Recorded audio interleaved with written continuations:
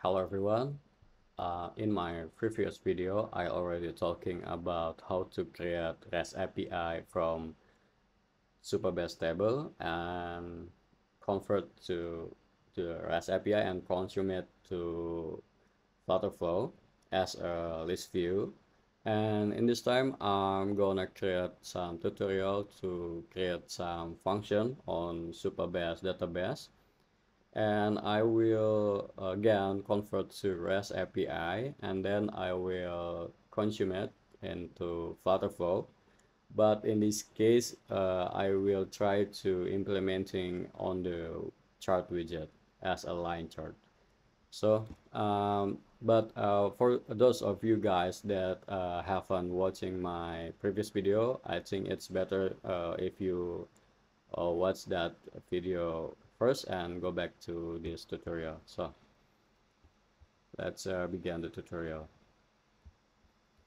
This is my Supabase database, and as you can see, I added the new table, sales table, and the structure is like this. I just added three or two column, transaction that with that data type and total with integer data type, and then I inserting the dummy data into the sales table with the query.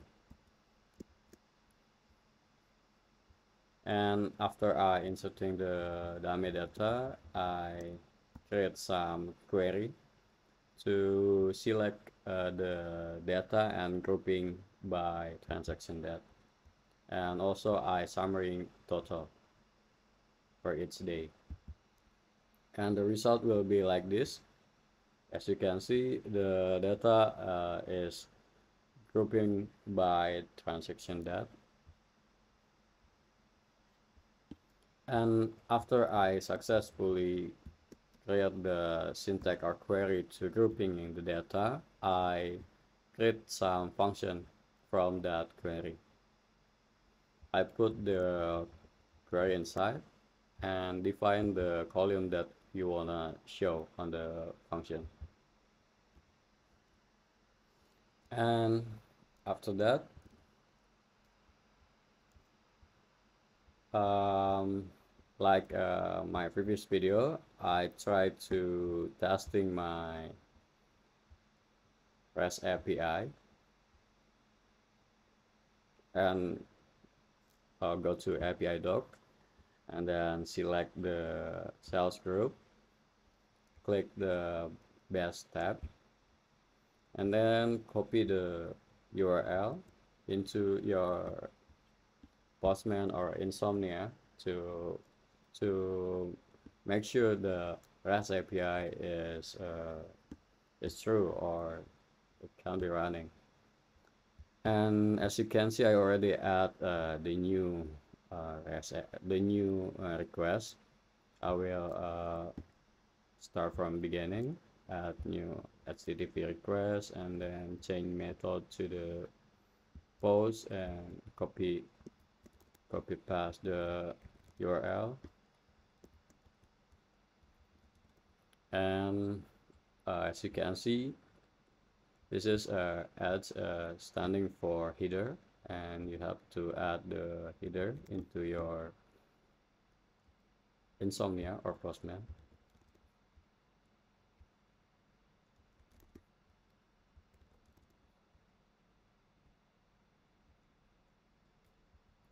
API key and authorization. You can get the value from setting API.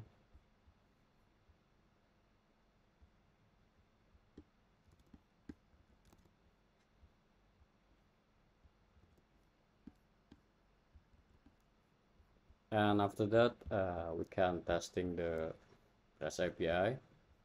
Okay, all data show.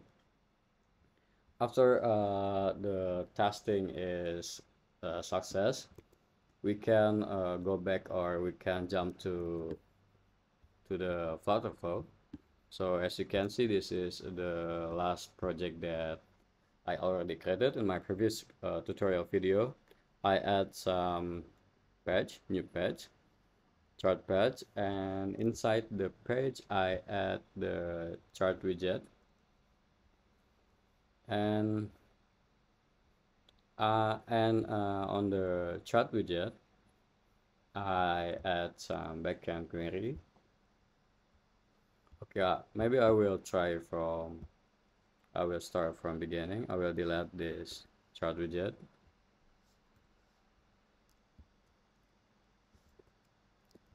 chart, and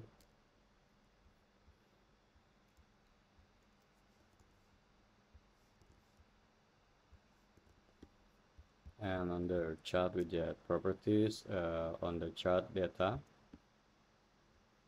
Okay, before of that, on the chart, click the backend query, and uh, from API call. But sorry, I I already create or already add some API call, like the Postman. You just need to put the URL and then add the header like this,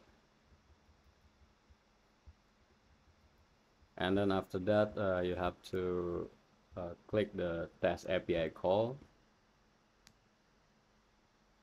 and after you get the response, you have to add the JSON path.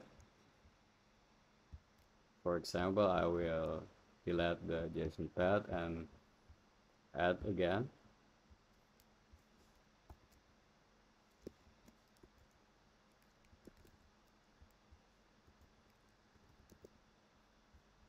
Okay, and back again to the chart. On the backend query, choose the API call and click the API call, confirm, and on the properties tab, click the data from number of lists and click the sales response.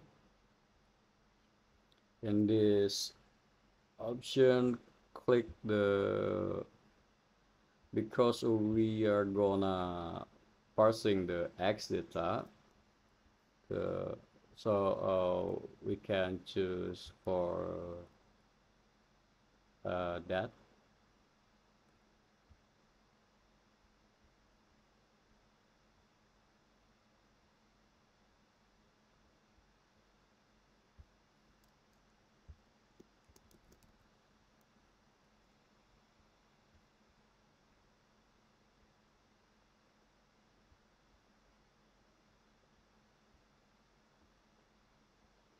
And for the Y data, choose total.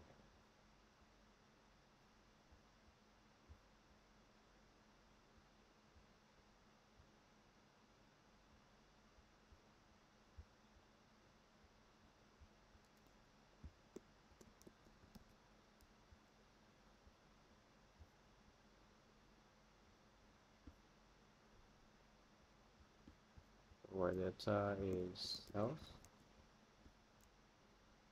You can show the label. Okay, and after that, okay, click test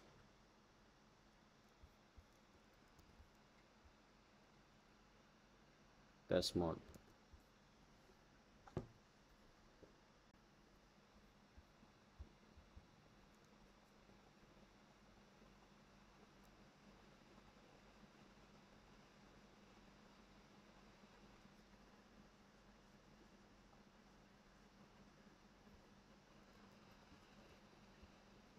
Okay, yes, you can see the data is successfully retrieved on the chart, and make sure the data is correct. For example, the first data is 5, and if we go back to the Supabase, as you can see, the first data is 5, and for the last data is 10. It's 10. So I think that's it for this tutorial. As usual, if you guys have any question, just feel free to asking me on the comment section below. Thank you for watching.